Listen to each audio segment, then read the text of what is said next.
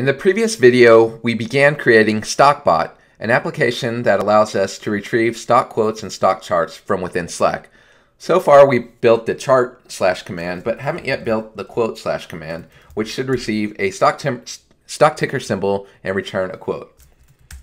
So to do that, we're going to go to our Slack API, and we're going to go to our application and create a new /command.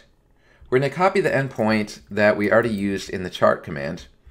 We're going to create a new command and do /quote, and then we'll copy this into the request URL.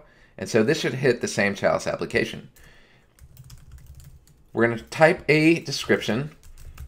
So we're going to say get a quote for a symbol and give it a usage hint, and then hit save. This command will not reappear in our Slack workspace until we reinstall the app, which will update it. And once that's done, if we go back to our Slack channel, we can type /quote and see the information that we just provided. So I'm going to type /quote, and you see I get a 500 internal service error. That's because our application doesn't yet handle the payload posted to Chalice. So I'm going to go back to the code and add some new functionality here. We only have one endpoint called index right now, but that endpoint can receive multiple commands. And those commands will come in as command equals here, which we're already parsing. So what I'm going to do, since this only handles charts right now, I'm going to refactor this code and make two new functions, and each function is going to handle one command. And we'll make a mapping to those commands in a dictionary. So we'll make a function called chart and a function called quote. They'll both receive a request that is already parsed, and we'll call those functions depending on what the command is.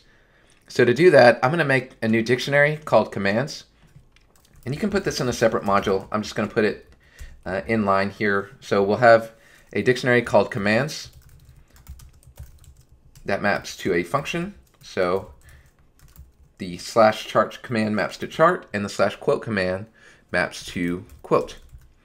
And so we'll call whichever function is mapped to the command that comes in. Then we're going to refactor this code by breaking down the request parsing. So we'll make a new function called parseRequest that receives a request, and we're going to put this request parsing that we've already done inside of here. And then when a request comes in, we can just do r equals parseRequest app.currentRequest. Then we're going to call the appropriate command. So we already have a commands dictionary. So we'll do response equals commands, and then we'll do the current command that's in the dictionary. So we'll do r.command, and then we're going to call this as a function, and we're going to pass it in the parse request, like so. So each command here needs to return a response based on the request that came in. So since this charts functionality already does that, I'm going to go ahead and paste this stuff into the chart function, and you'll see it retrieves a request and then assigns it to some variables, command and symbol, and just returns the response that we need. And this simplifies our logic here. So we'll return the response returned from our command. And now I want to make sure that still works after the refactoring, so I'm going to hit the endpoint again. It says could not connect to server, maybe because I'm not running it yet. So I'm going to run it, and let's try to hit the endpoint. And you see after the refactoring, we have the same result. So now let's just put the functionality we need into the quote command. So this is just going to return quotes using the same structure here. So I'm going to do this, and we can refactor out the responses as well. I'm just going to reuse the same one for now. So this command is going to receive stock quotes. It's going to get stock quotes from IEX Trading. So I'm going to use this site, IEX Trading, and there's actually an IEX Cloud which lets developers build on top of financial data. And this company is really cool because they expose financial data to individual developers at a very low price, even a very generous free tier, which we're going to use. And this is great because usually financial data is very expensive to access, or you have to do things like screen scrape Yahoo or Google Finance, which is very unreliable and changes over time. So it's nice to have a consistent API that's provided free of charge. So I already have an account on IEX Cloud that I'm logged in as. And you'll see we have API tokens, which I'm going to need. I'm going to copy that to the clipboard and just put it up here for now. API token equals, I'll just call it token, and I'll make that a string, and I'll delete that later. Okay, so I have an API token, and you see there's some API docs here, and this shows documentation on all the different endpoints they provide. So you see we can get data on cash flow, earnings, estimates, and so forth. But I'm not going to use the API directly. They've actually created a Python package that makes a wrapper around all the request logic. So I'm going to use this, and it's called IEX Finance. And if you look for that, there's actually a Python SDK that we're going to use. And so I'm going to add that package to our requirements.txt file so that it's a dependency. So to use that, I'm going to go to requirements, and you see I added IEX Finance. And then if you pip install the requirements text, it'll get those dependencies for you and download them, and they're ready to use. So let's use the library. I've already taken a peek at the documentation that shows how to use this. You see there's just some functions, and they need a token passed in to get the data back. So you can see I can import from IEX Finance stocks. I can create a stock object and pass it a symbol and a token and do get quote. So let's do that. So I'm going to import the package at the top. I've imported stock, and now I'm going to go down to my stock quote function and figure out how to use this. So I have a stock symbol already. So now I can just do stock equals stock. And then the request has a symbol in it. Sorry, the request has text in it, which is actually a symbol. And I'm going to use that. And then I'm also going to pass in a token. And that token is ready to go. And then now our quote equals stock.getQuote. And then I can print out that quote just to see what it looks like. So I'm going to do that. So I'm going to hit the quote endpoint by using a different slash command that Slack will send in, and I get an error.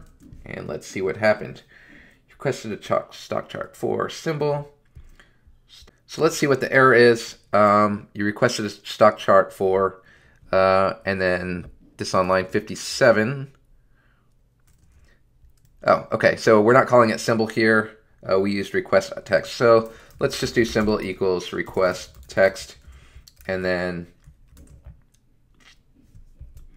pass in the symbol here, and then we'll have a symbol variable. Okay, and then we'll get the quote. And so now I'm going to hit the endpoint again. You requested a stock chart for Apple. What we want is a stock quote. A quote for Apple. Okay, cool. And so we printed it out. Let's see if we got a response. Okay, so we have this dictionary, which is great. Has exactly what we need. We have different prices, latest priced, closing time, a bunch of different information, and a change percentage that we can use. So let's use that information and format that as a string and return it back to our bot, and we'll be done. So I'm going to do text equals latest price